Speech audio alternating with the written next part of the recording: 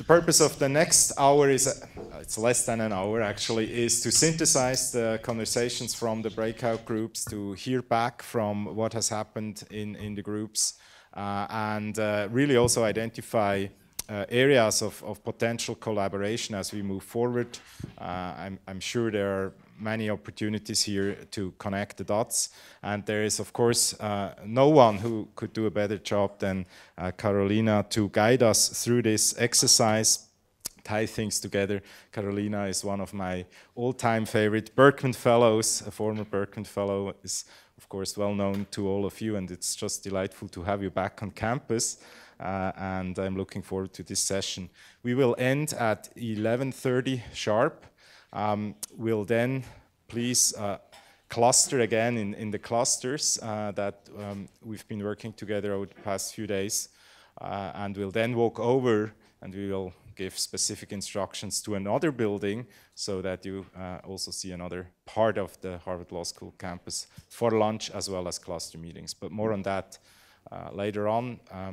With that, over to you. Thank you.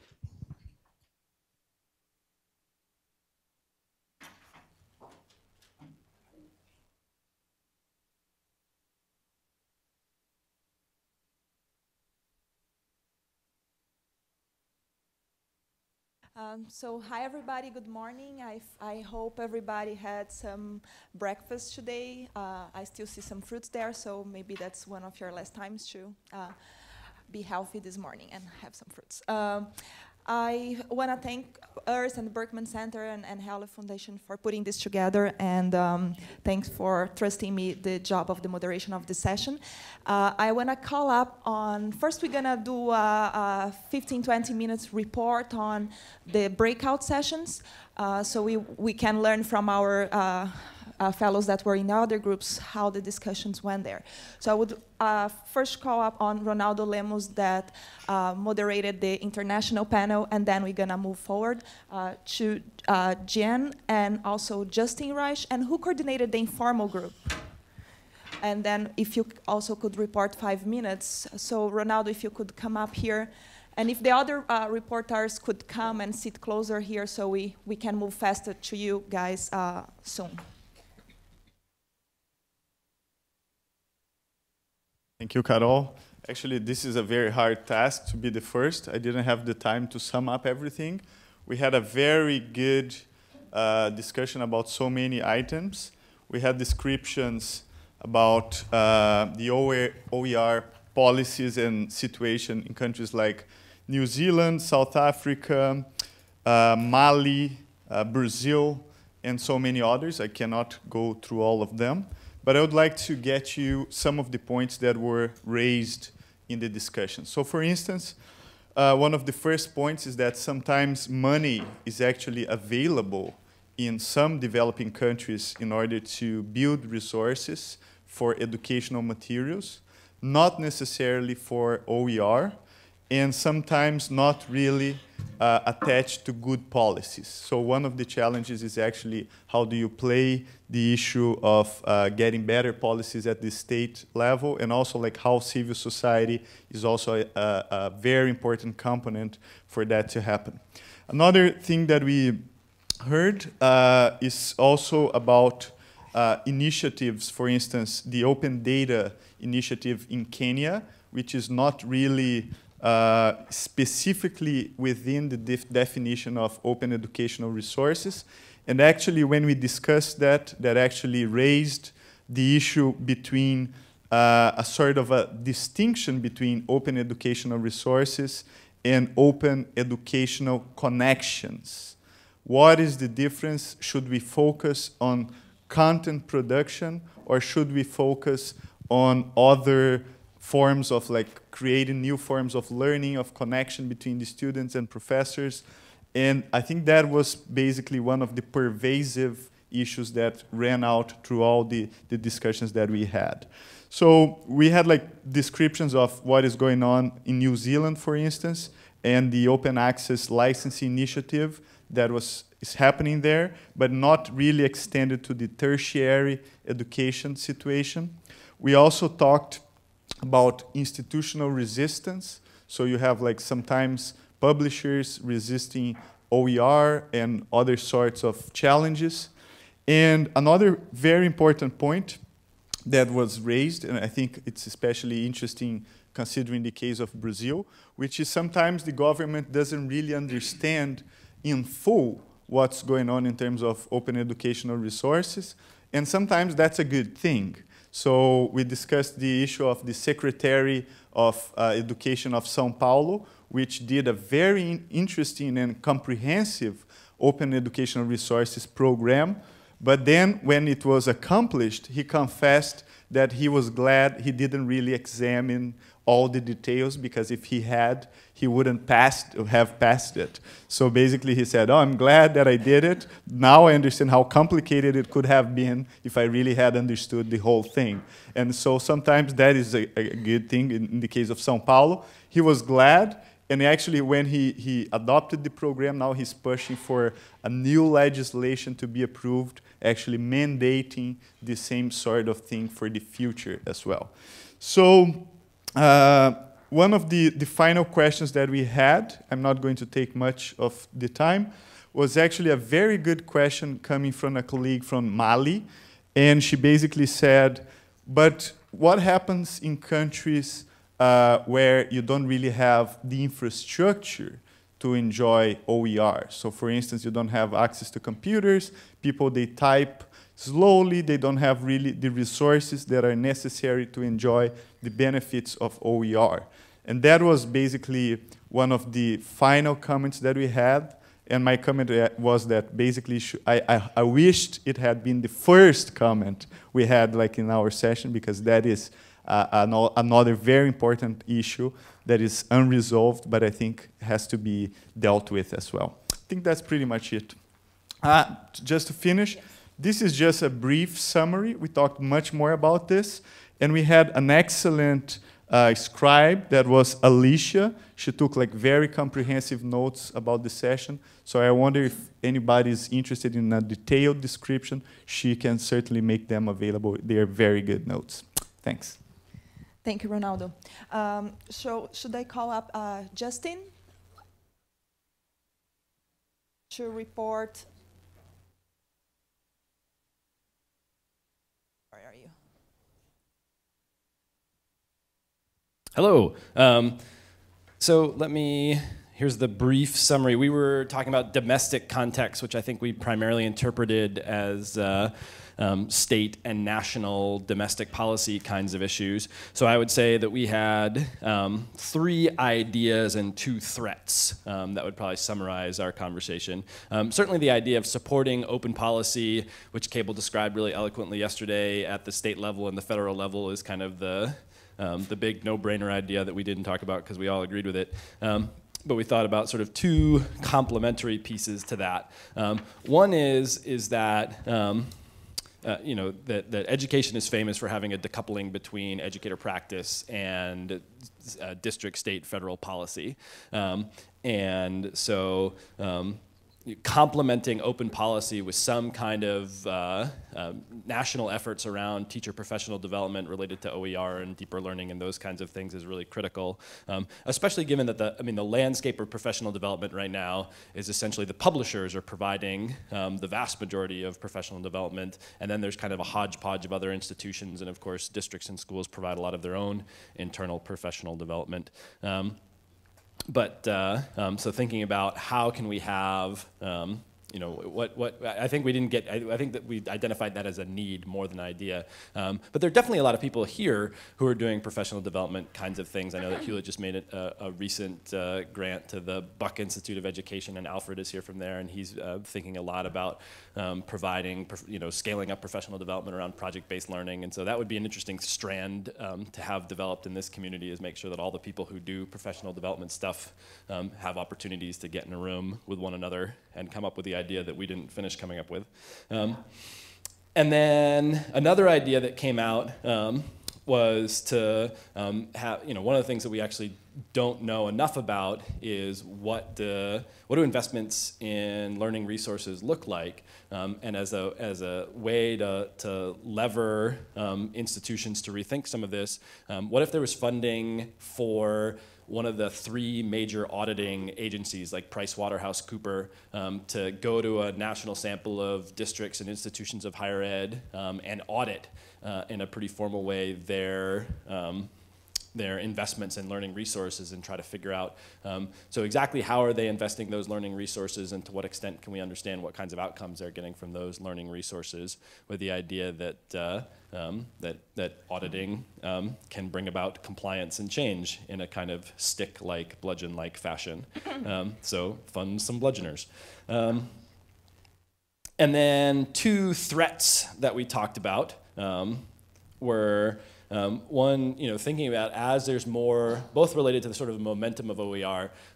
So if there's a shift from proprietary, more expensive resources to less expensive OER resources, to what extent can we support institutions in thinking about how do we make sure that that's not simply conceived of as savings to go to healthcare and pension funds, but that that money can continue to be preserved for different kinds of learning purposes, whether it's professional development or tablets or other kinds of things. And there's actually really good exemplars in this community, like the Louise Baywaters and the Leadership Public Schools, of how in their shift to CK-12 textbooks, they preserved the funding that was going into those textbooks for professional development. But seeing that as a real kind of potential threat to look at, and trying to think about, what are the level, what are the federal, state, and district level levers that you can pull to make sure that if there are cost savings that are associated with OER, they get moved to learning opportunities and not to other things.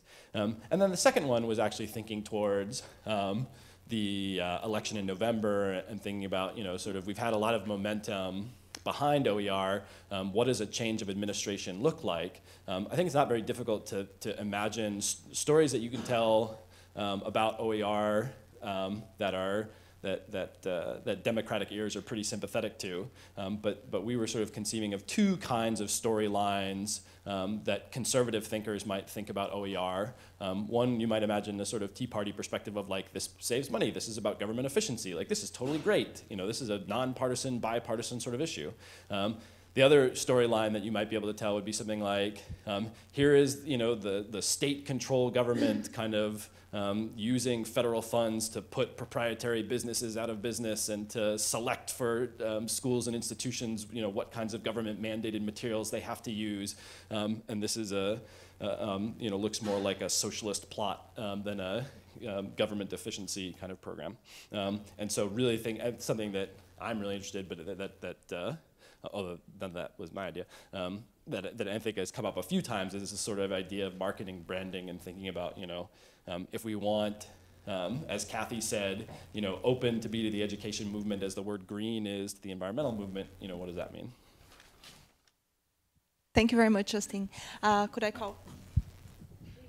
The note there on 2 is the auditing is not about investment in OER, it's about learning just educational resources.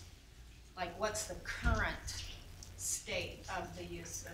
You say use or investment? I understood. Investment. Justin, can you correct that can you report on that? Number 2, does that translate what you were explaining to us? Investments, what if? How are they, I don't know, we probably disagree about what use of investment means, but like, how are they spending their money? Exactly, yeah, it's the flow of money on purchasing and developing, right? Yeah. Okay. It's not investment, it's an investment in capital.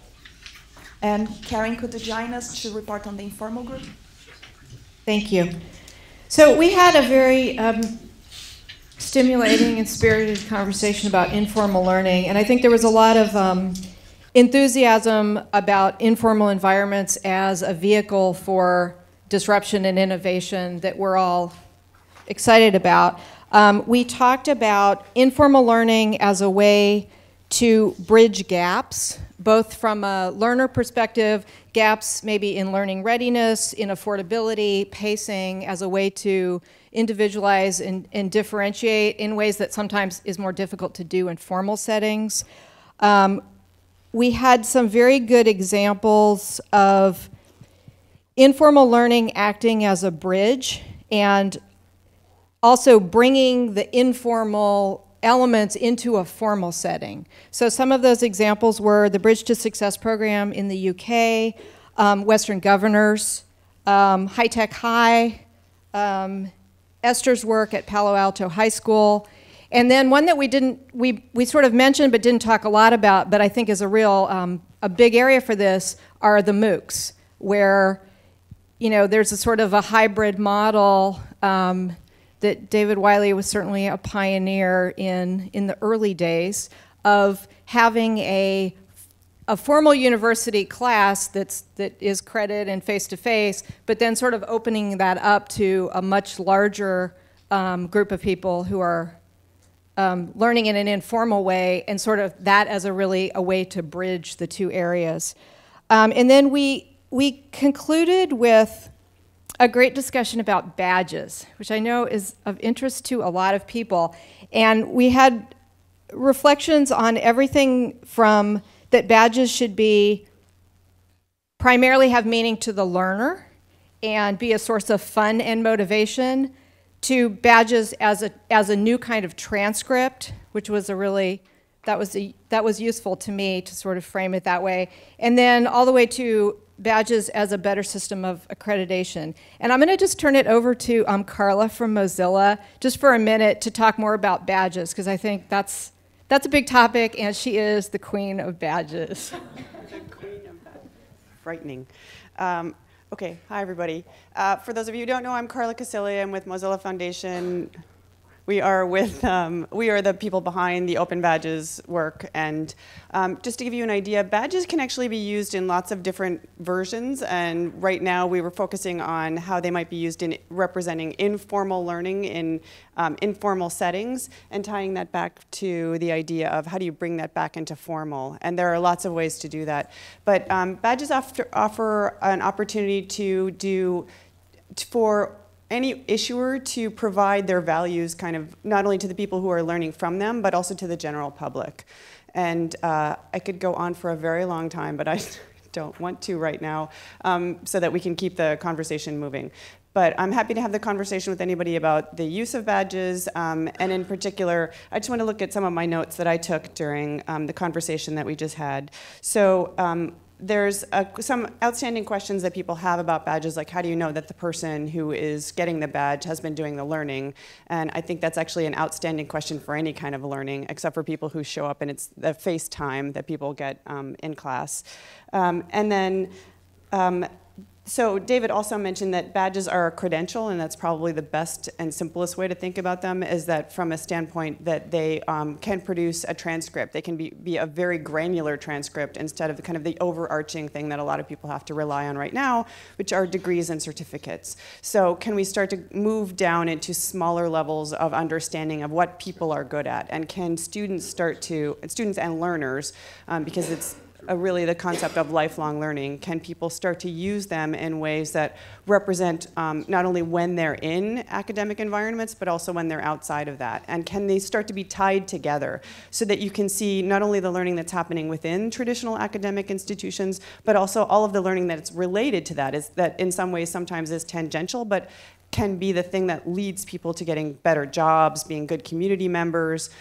So badges are possible to be able to use not only general representations of knowledge, but also associations, affiliations.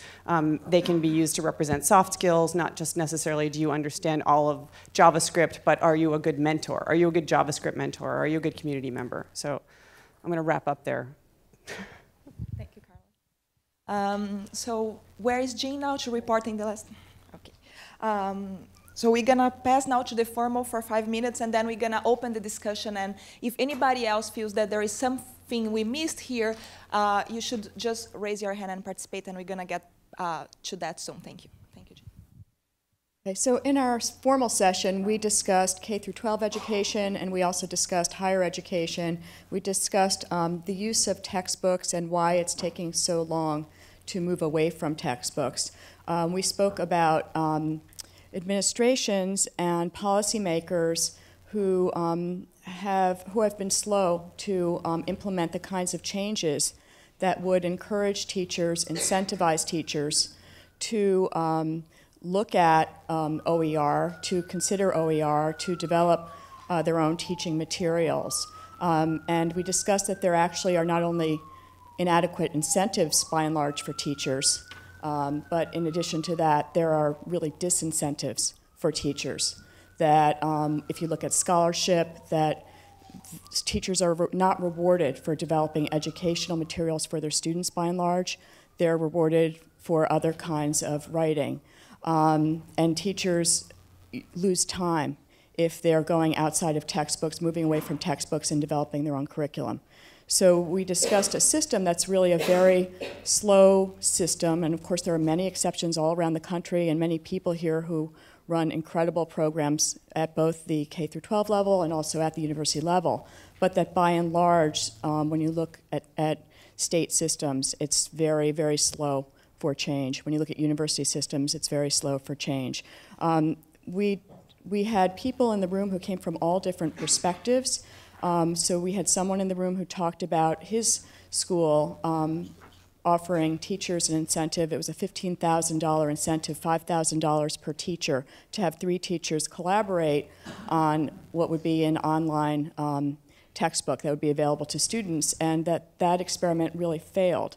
That basically it was not a sufficient incentive to get teachers to either step up in the first place or to follow through on that challenge. So there was this question about how can teachers be properly incentivized in a more widespread way to develop materials and also to use materials that are already online. Then we had a very vigorous discussion about whether it's even necessary for teachers to be the ones who are developing the instructional materials, and to what extent are the materials already existing online, to what extent are there alternative approaches, to what extent should students be playing a much more active role in finding information online and in bringing information to the classroom.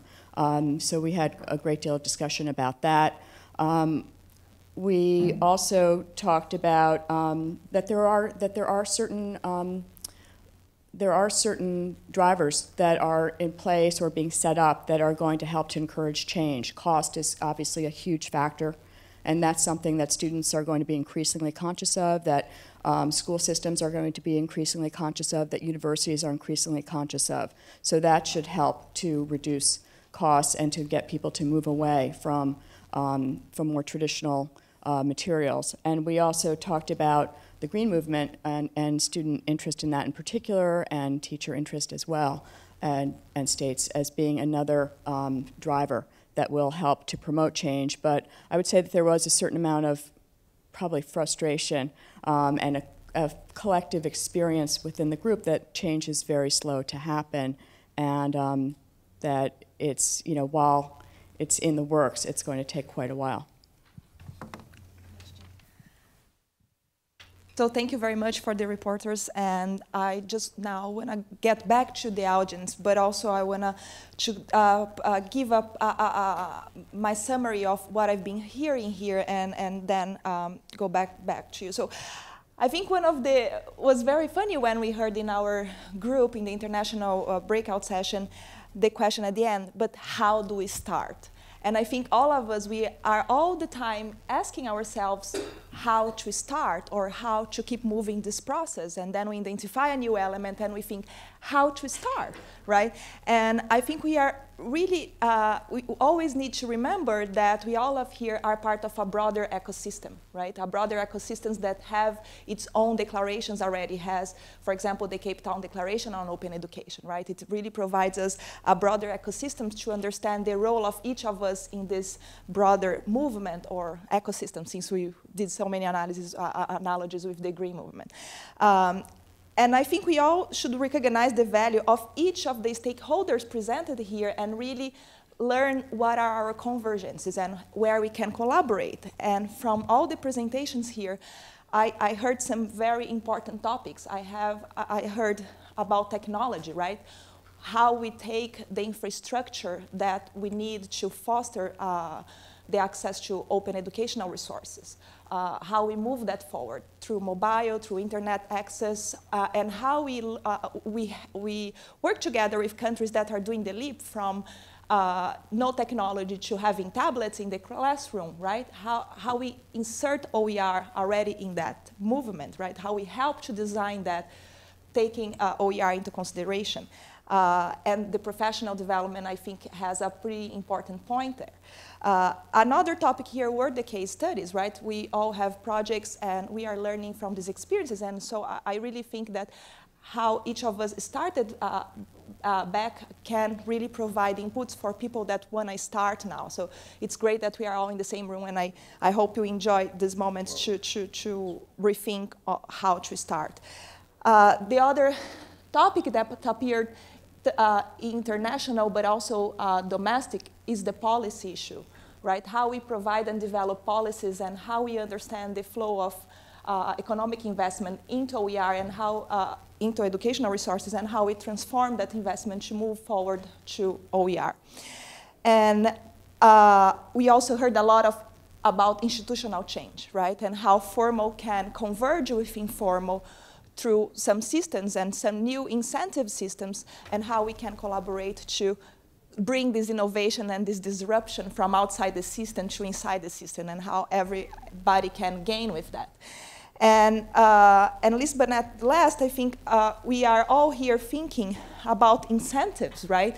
And this happened in many other movements, right? Happening the open access movement, is happening the open data movement, happening the free software movement. We all have to rethink our incentive systems to really move forward institutionals and the formal environment, open those environments to this disruption coming from the informal setting. So I just want to get back to you and really congratulate all of you to these amazing pieces that all of you are putting forward, or all of us are putting forward in this ecosystem, and ask if any of you have any comment to complement our notes, but also to discuss some of our notes. I think we have a homework here that Hewlett and Berkman has put to all of us to find areas of collaboration, right? And there is, I think, a big area here that is research about a lot of that. Research on incentives, research on the flow of capital, research on how to improve the curriculum of professional development, and so on. So if you could, after the summary, point us new forms that we could collaborate on moving forward, it would be great. What do you think we still need? How should we start about what we still need? So, anybody?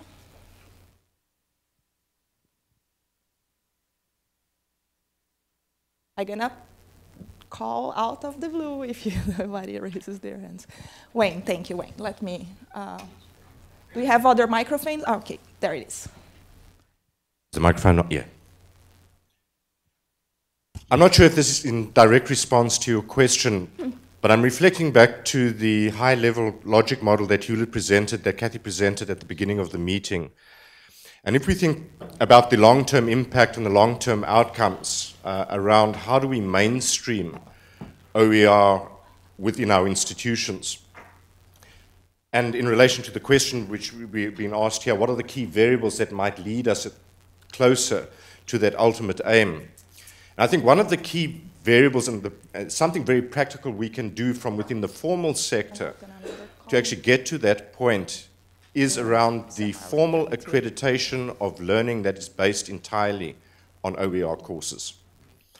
And the reason I'm saying this is because what it will do is it will create competitive advantage that you cannot match unless you are using OER courses. And a practical example of this, and just to take a step back in terms of why we're all doing this. I mean, Sir John Daniel Stemenka and colleagues with their research have shown us that over the next 15 years, we are going to have to provide an additional 98 million places in post-secondary education globally. And if you do the mental math around that, it's approximately building 4 sizable universities of 30,000 students each every week for the next 15 years. For the majority of these 98 million learners, they are not going to be able to afford the traditional model, nor are they necessarily going to be able to find places within the system. It is plausible to be able to provide free learning opportunities using high-quality independent study OER materials and provide free learning to all students worldwide using OER. And our formal sector can provide formal credit on a fee-for-service basis. And this is what we're doing with the OER University model. And if you're wondering whether this is theoretical speculation, by virtue of our networks, I can assure you that we have got accreditation in 3 regional jurisdictions here in the US. We've done our calculations. We will be able to provide a full degree program for under $5,000 using OER courses. So the strategic lever, if we are serious about this movement, is within our institutions to start thinking about how do we achieve formal accreditation for OER learning based solely on OER courses. And that will be the impetus for moving mainstream adoption forward, in my view. That's great, Wayne, and I think really touches on how we can really flip the conscious and the knowledge about cost and about impact. So I think, and this is something we discussed in our group also, like where are the statistics, where are the numbers, because these are also the numbers that impact at the policy level, at the international level, and so on. And I think you did a great work on helping us to move to the specifics. So what I would ask you all to help us develop here are the key variables, right? So you touched on some: quality, cost, access. So we are trying now to go deep from this broader context to the key variables. So if anybody can contribute with that. I think in the talk about mainstreaming, there's also who are we trying to help? And Wayne talked about sort of the expansion.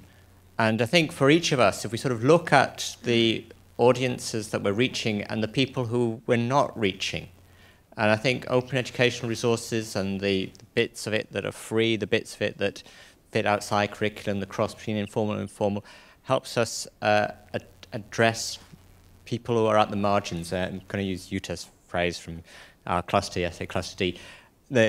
So I'd sort of like that to be up there as another variable, sort of who are at the margins. Can we be addressing a sort of social inclusion aspect so that we don't go down?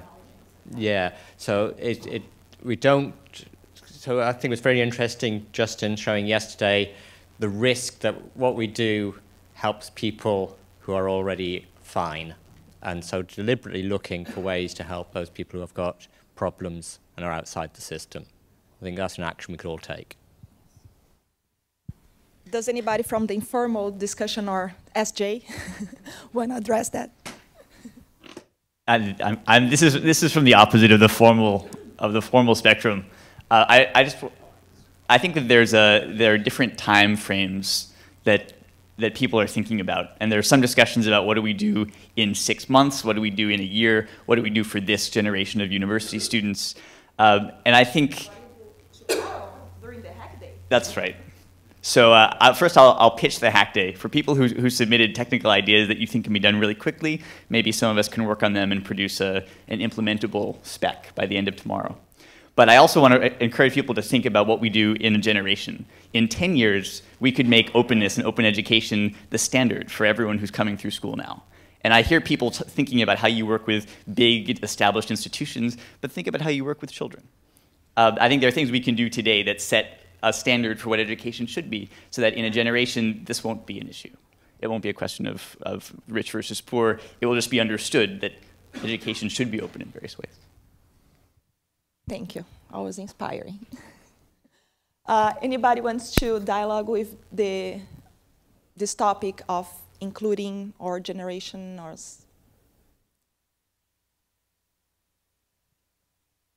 And I also would like to call you guys to show us a little bit what you learned from the breakfast bazaar. What are the spices and you found there? How it sparked you? So building on your previous comments about the children and also the badges, it strikes me as, again, going outside the traditional system, I think there are teachers in every community. And there's a big barrier to becoming a teacher with the the cost inherent in doing so. And if there could be informal mechanisms for folks across a community and within a community to become teachers and really break apart this notion of traditional education, particularly in those those underdeserved populations, I think that needs to be a real focus.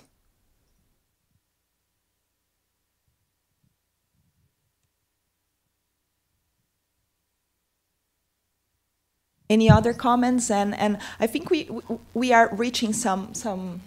Okay, let's go there. No, you can. Just really briefly, I mean, these are serious issues, and obviously we're the brain trust to solve them, but we shouldn't lose fact that education should be fun, and learners should want to learn. It shouldn't be something they're doing to get a job or a credential. It should be something that they do for the sake of doing it. I think that is one of the biggest calls to action, in my estimation. How can we make OER something that's not only policy, but it's a game to some degree for the ones who need to consume it? That's great. And I think it little by little, I think there is a message emerging from here, right? We have the fun, we have the kids, we have a lot of things, a lot of homework we need to do on how to start for the next generation. And maybe finding a common message. And that actually I heard a lot, people asking, but what is the goal? What is the common goal? What is the common message here, right? And we may need to deal with that even in legal issues, right, that are starting to be raised in our community. So how we put all this together in a common message that actually can later spark these collaborations within this context. So anybody has any suggestion on that messaging? Thanks. For those of you that don't know me, I'm Delana Tonks. I'm the director of the Open High School of Utah, and we build our own curriculum. I think that the messaging on this is to empower teachers to meet student needs. It's as simple as that. I've hired teachers from all walks of life with all sorts of backgrounds, and after their first year working with solely open educational resource curriculum, they tell me that they can't go back, that I've broken them as teachers, and that they can no longer work in a proprietary world because they're using the data to inform instruction, and they can't tweak the curriculum to meet those students' needs unless it's open. Saying we should break teachers. How to train the teachers through professional development, but then breaking them, right? Hi. So I think one of the questions that we're talking around is what are our definitions of success? I feel like there's lots of different goals, but nobody's actually clearly defining what are the things, what are the metrics, sorry to use that word, what are the things that are going to lead us to feel like we've accomplished what it is we've set out to do? I thought you would put forward our goal, you know. Aren't you the queen of badges? Anybody wants to address there or have any other experience that you want to share today during our last day? We still... Thank you, Kathy. You go there? Okay, there it is. Hi. Hi, everybody.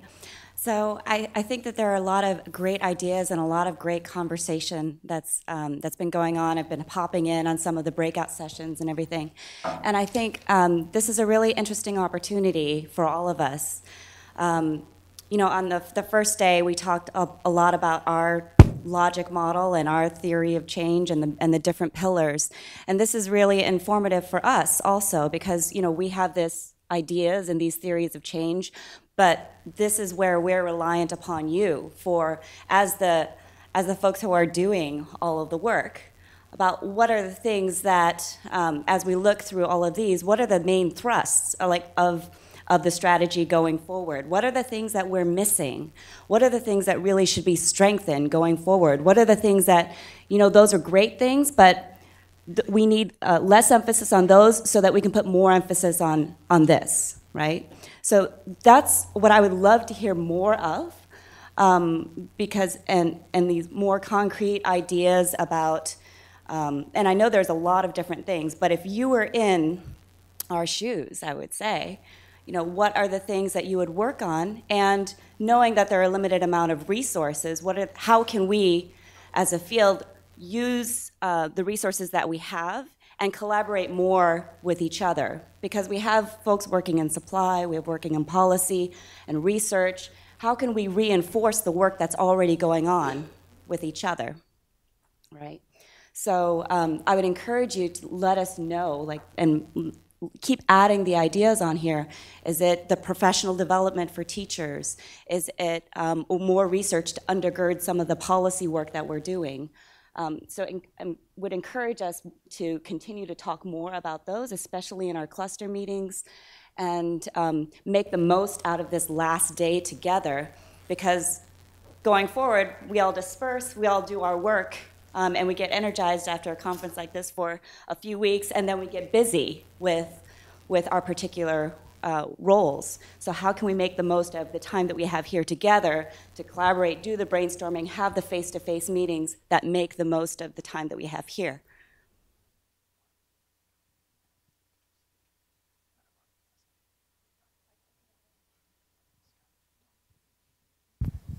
Thanks, Kathy.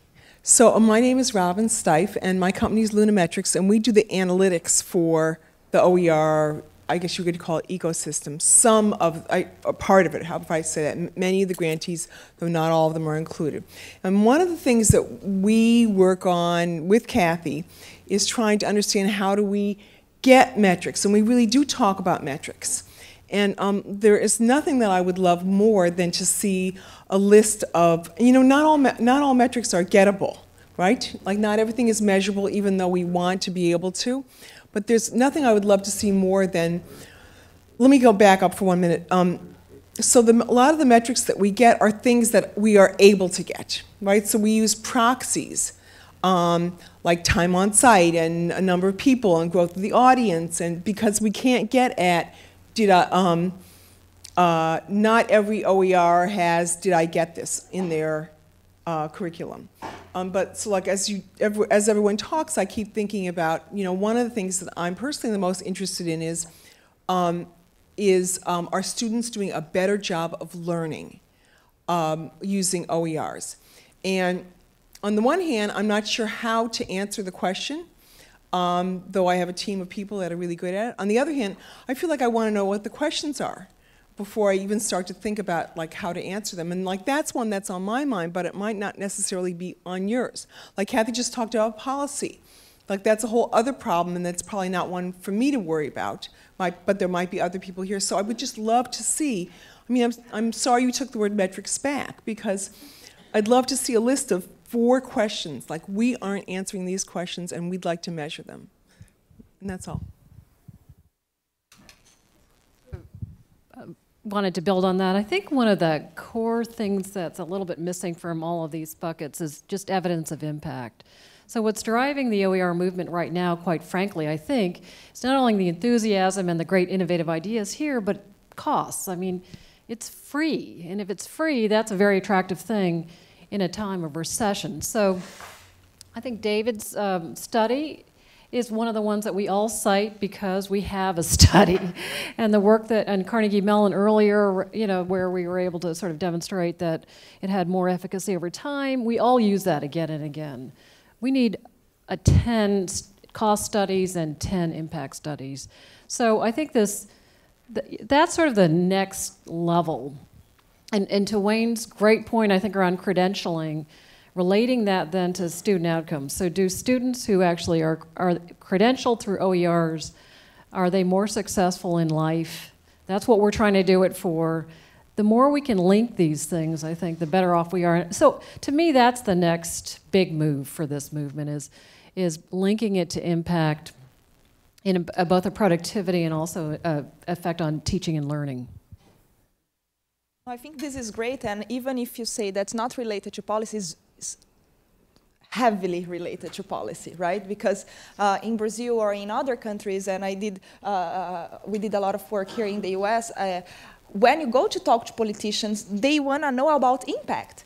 And we just have anecdotes, right? So in Brazil, we have a state that developed open textbooks that had a whole system of incentive to teachers, including payment and sabbaticals and working together and even traveling, you know?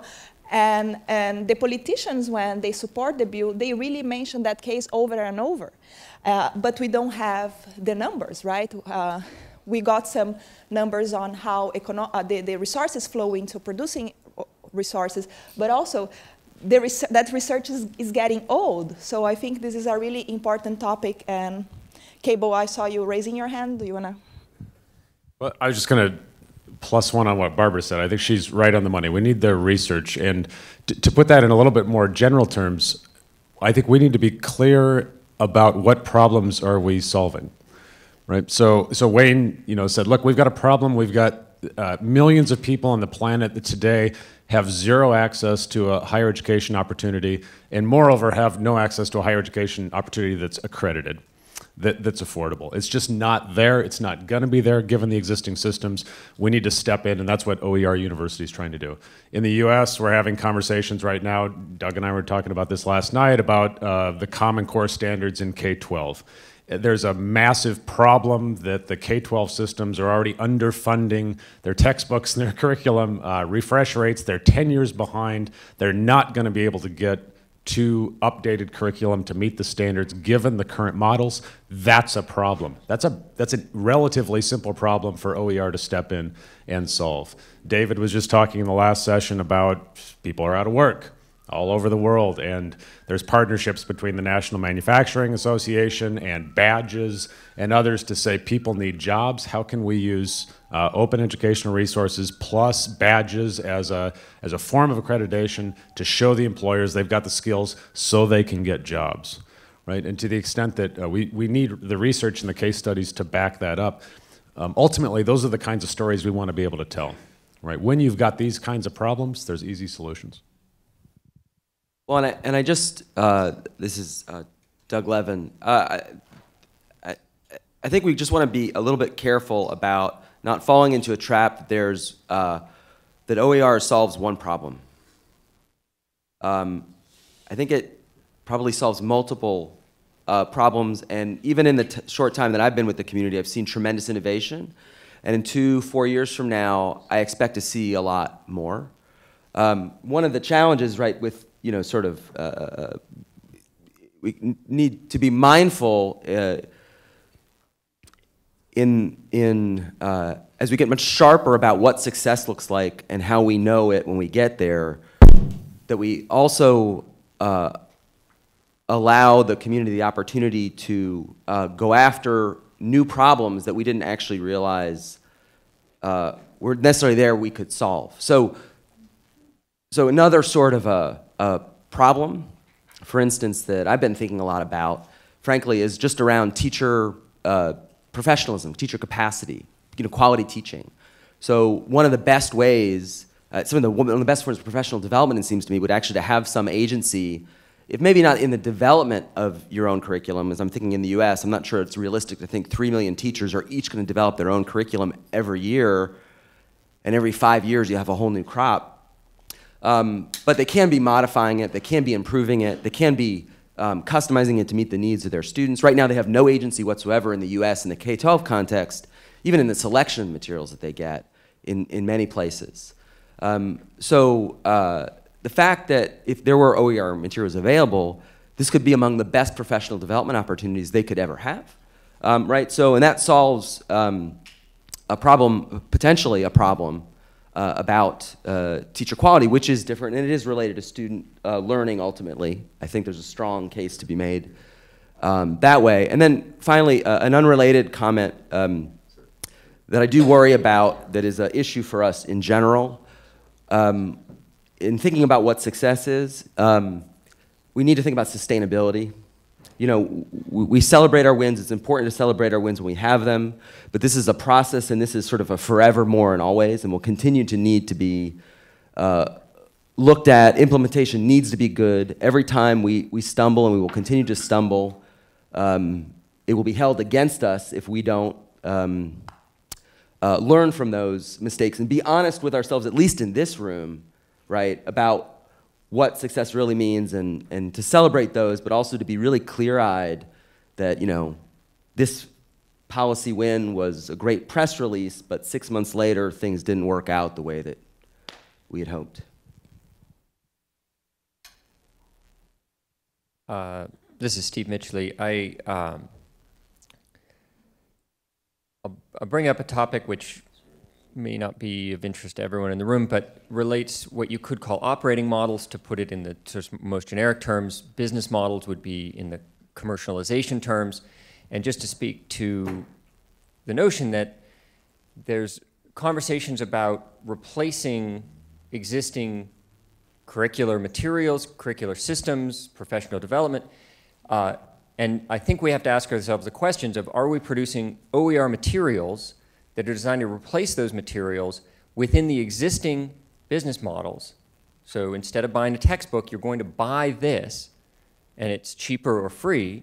Or are we talking about creating alternative business models, different ways of integrating the things we create into the educational system? And I think that we talk past each other a lot. I hear this in this conference and others, dodging that question, which is there's a commercialization opportunity to sell something in the existing market channel that the publishers have created and defended, or there's an alternative to try to disrupt and dismantle that and replace it with something else. But if we don't have a clear vision of what that alternative is, then I think we default to a no man's land between these two things, where we have all this great stuff, but we're not trying to sell it in the existing market, but we're not actually creating an alternative market channel. We're just creating a new set of materials that, through some miracle of the internet plus populism plus collaboration, will emerge something. But I think the publishers have seen that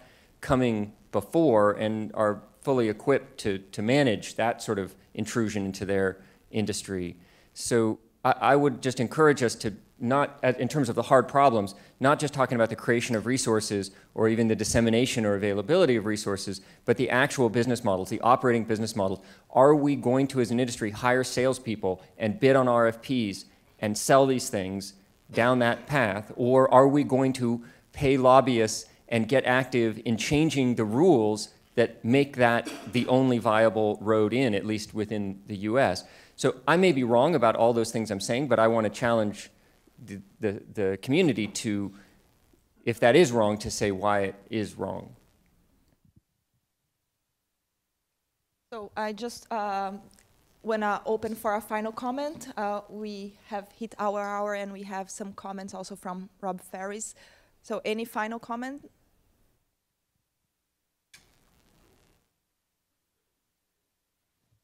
It's been great to be here, and as I've been listening to, and I talked to my other group about open education resources, this is really about open education connections. A lot of people have said, well, K-12 teachers don't get it. They're working like crazy, and they do get it, but they don't really have a direction to go, and it's hard to find things. And, you know, we're not talking about building the network. You're just talking about giving teachers what they already have. We have videos. We have books. The publishers will not connect the teachers and the learners around a textbook. You are open, and you can, and whoever builds the Facebook for education that's going to be worldwide is going to own education. You have the opportunity. I feel like you're trying to be publishers. You are publishers, but what publishers are forgetting is that they should be connectors. They're forgetting what they're doing. We are not consumers. We are connectors, and we will connect with or without publishers, and we will connect with or without open education. But to me, that is the opportunity you have. If you can pull us in a network, get us sharing with each other, then you are sustainable because you do have the network. Thank you. So I really see here, it feels that we are in a cycle, right? If we don't train our teachers and if we don't involve the students, we will not develop the skills we need even to be innovative about business models, right? We have to think about this generation, how we create, how we help people to be creative and to really engage in innovation and disruption, and how we all can converge thinking about, like 10 years from now, what is the generation we are expecting, and what is the role of each one of us here in this room. So I think we really end up in a cycle here in terms of what comes first. So I really invite you all to keep collaborating and to keep helping us setting these research questions and setting the 5-10 years of helping Hewlett to set that strategy moving forward. They are asking that help, so I think it's a great opportunity for all of us. I would like to pass the word for Rob Ferris from Berkman now. Thank you so much. So thank you all for your ideas and participation. Great morning. I want to explain to you what you're going to do next. Please listen carefully because it's a little bit complicated, and it's this point in the conference where things could really go terribly, terribly wrong. There's 3 things you need to do in the next hour and 13 minutes, maybe 12 minutes. You need to reconvene with your cluster groups and get your interventions into the reporting template. You need to find your way to the next venue, which is Austin Hall, and you need to eat lunch, all right? All equally important. What we're going to suggest is that you find your clusters now. If it helps you to organize, I would suggest A, B, C, D here, E, F, G, H here, I, J, K, L, M, and everybody else down there. Once you find your clusters, you probably want to come up with a plan for getting your interventions into the template so that we can capture them, reproduce them, and your great ideas aren't lost forever and to the irreparable harm to the hundreds of millions of students around the world. If you need help with the reporting template, let us know. It should be pretty straightforward. You're checking boxes throughout. But the link is in your wiki there. So that's number 1. Number 2, around 11:45, we're going to start shepherding people over to Austin Hall. It is a stone red building. It's a couple minutes that way. Walk south through the yard. You've been that way already. If you don't get lost, it'll only take you a couple minutes to get there. That's number 2. What was number 3? Your lunch will be there waiting for you. So find your lunch and please do eat it and enjoy. Jonathan Zittrain is starting the afternoon session at 12:45. He's a great speaker, great session, so you don't want to miss that. That is there. Everything is in Austin. So you're going to meet your cluster here, come up with a plan, take everything you own, walk to Austin Hall, eat lunch, finish everything you need to do by 12:45, then Jonathan Zittrain will start the afternoon there.